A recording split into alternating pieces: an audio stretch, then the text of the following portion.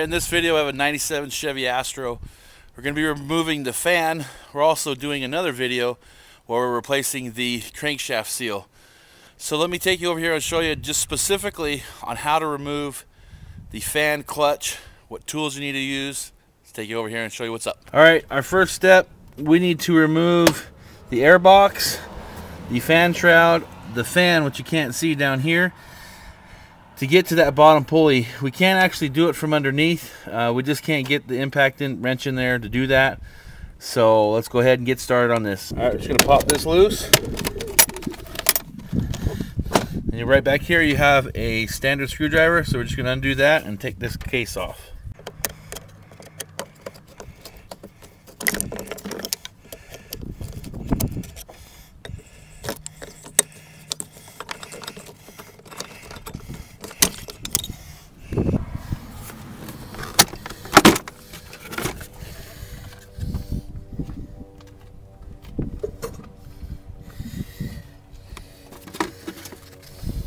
All right, now we got some WD-40. We're just gonna spray in here. Let's spray on this little rubber grommet.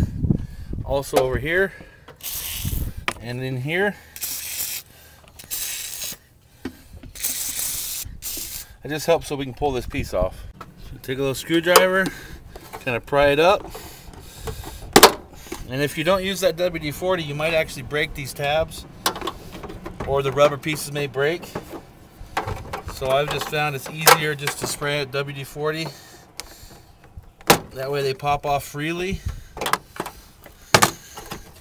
so you don't break anything. There you go. Now we have 4 bolts. There's a 10mm right down here. You guys can see it. There's another one right there. Come over here. There's another one down there, and another one right down there. Don't know if you guys can see those on camera, but I'm going to remove those.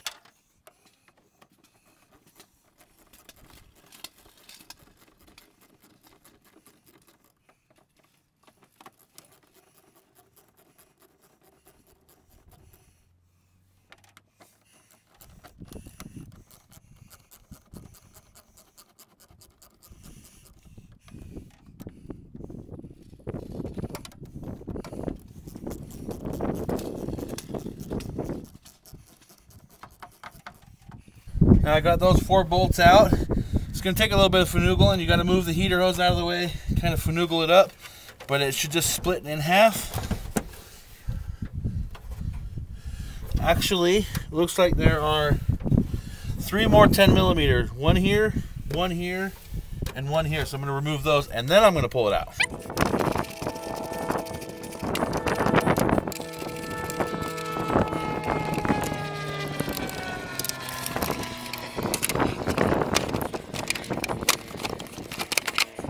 Now that I got the bolts removed, it's just a good idea to spray them with a little WD-40, just so they're easy to go back in.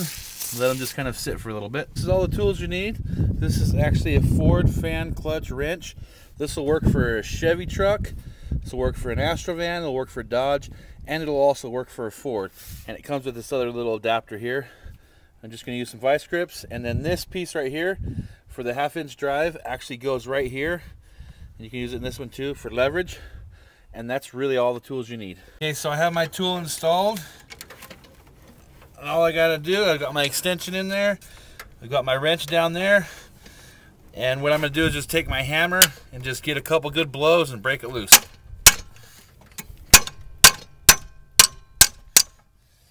Okay, so what I did is I have a vice grip that I put on this 10mm bolt that's on the water pump.